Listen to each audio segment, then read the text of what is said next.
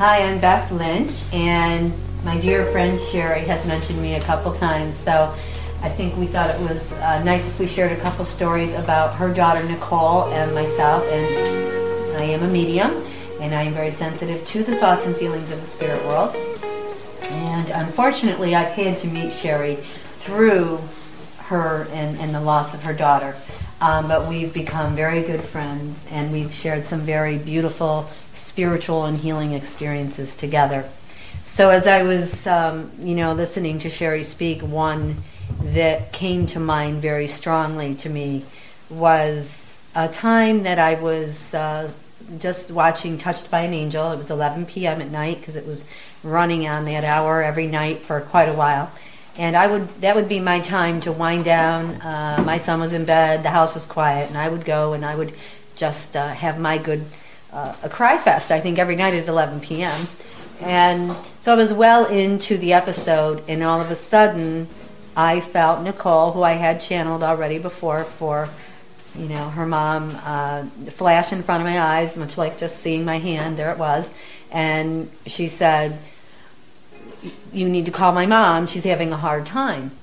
And I immediately just, it obviously moved me, and I said, "Well, Nikki, it's, 11:15, 11:20. I go, "I can't just call her. What if she's sleeping?" And I'm having this conversation, which, I do, and I do very naturally, and I understand them. But this is how strong and beautiful Nicole Laraby's spirit is, and how natural for her to communicate because of the love that she, is and walked with on earth. And love is the key, I often say, and the believe in the faith of eternal life, and to helping them make their signs easier. So I basically was having this little conversation with her. "Nikki, I just can't call your mom. What if she's actually sleeping tonight? I mean, I knew I was seeing her. Maybe she was having a dream, and it wasn't my place to invade and call at 11:20 at night." And I said to Nicole, because it wasn't going away, "Then you get her to me, and I will talk to her." And it wasn't 30 seconds that I had a thing on my phone that I had gotten a message, and I looked at my phone, and in my thoughts as I was reaching was, "No way." And then I looked, and it was Sherie texting me at 11:20, "Sorry it's so late, but I'm having such a hard night." Well, just call. I just called her and said, "Oh my God, you won't believe it." And the one thing that I can share in this is that her undying faith of her daughter and the understanding of eternal life makes it easier for her daughter to do that. And immediately, we talked. I'm sure we both cried because it's very emotional to receive these messages, but it's also a blessing of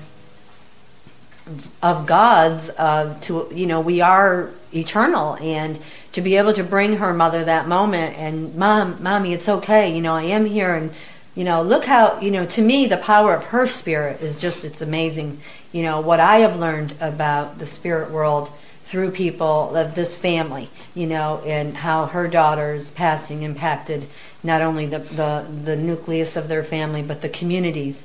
And here's another story. I remember I was getting a tattoo done on my arm, and I was in the tattoo parlor, and just in that moment of getting my work done, and the man, Dan, doing my tattoo, well, all of a sudden, I felt Nicole with me, and I said, "Do you know Nikki Laraby?" And he looks at me, he goes, "Well, I've tattooed her." And I go, "Oh, you have?"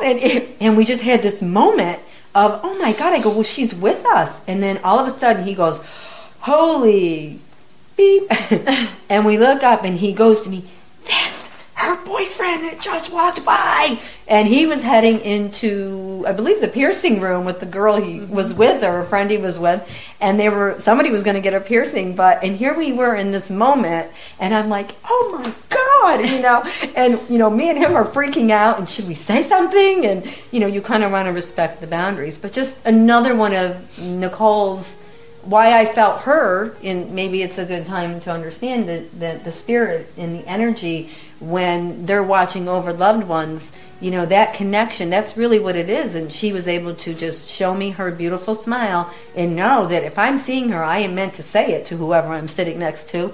And I did. And I didn't know, I don't believe I knew at the time that he had tattooed her, but I definitely found out. And communities are small, but there's a lot of tattoo artists, so, And then I love the story about going to the grocery store, and I had my little boy with me, and I'm in the parking lot, and I'm like, I pulled in, and I'm like, I can't park here. And my son's like, Mom, why not? Was he like 8, 7 at the time? He was little. And I go, I don't know, I can't park here. And I pulled out of the parking spot, and I drove through the parking lot like 3 times in a circle. He goes, Mom, just park. And I go, I don't know what, I just feel, maybe we're being protected from something. I didn't know why. And all of a sudden, I just pull into this spot, and this is Racer, my son, goes, well, of all the spots behind this big truck, and I look in the window, and it says, in memory of Nicole Laraby. And then I'm like, oh, and I, explained to him what, look, oh my God, the mom that cut, and I explained to him, and he's like, oh my God. And then, of course, I called Sherie, and I didn't know if Brandon worked there, or he was just there. He just stopped. Happened to be at the grocery store at the same time I was that day. And you were meant to pull behind him. Meant to. And, she obviously, through emotions and just, the understanding has just got me to that place. And sometimes we don't always know why.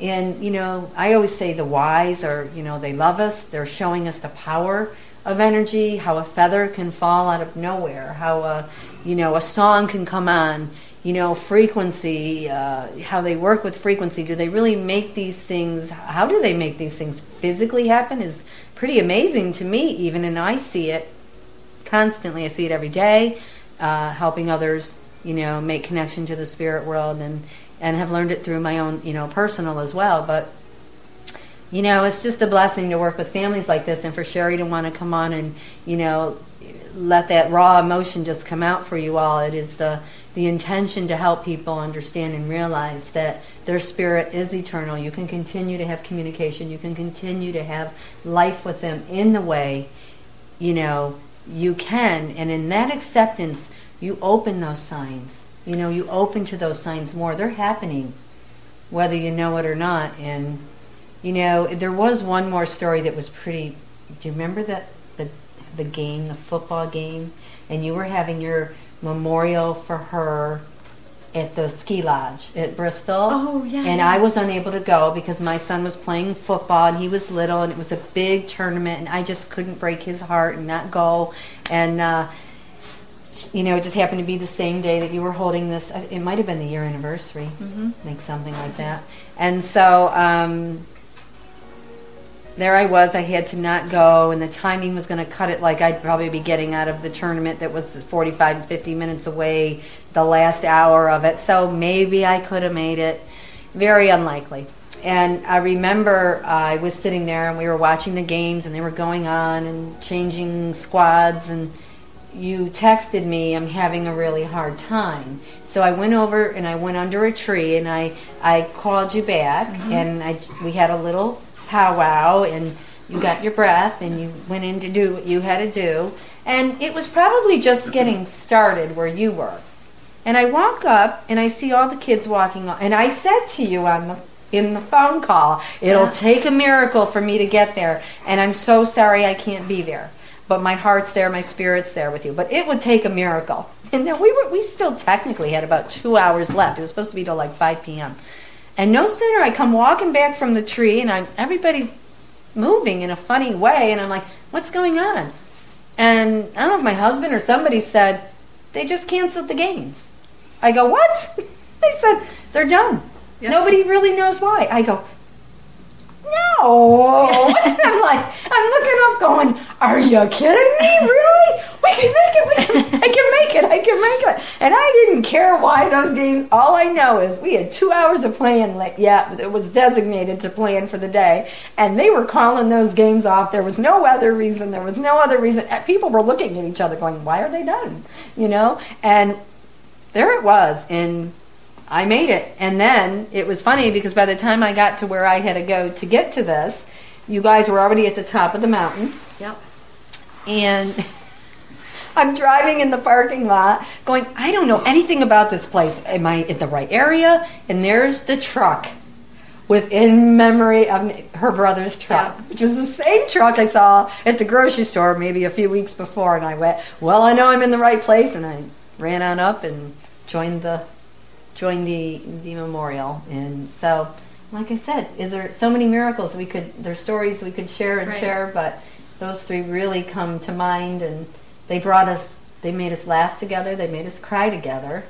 But I would just want to tell anybody, please don't give up. And one of the things is I thank this woman for, I can't even put it into words other than to know how much I love her. And because if it wasn't without her and my pastor and my family, I probably wouldn't be here today.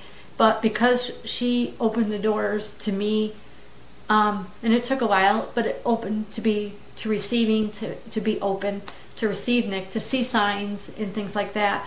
And I can't thank her enough, and she knows that what she means to me. And I just want to tell parents, anybody who's lost anybody, is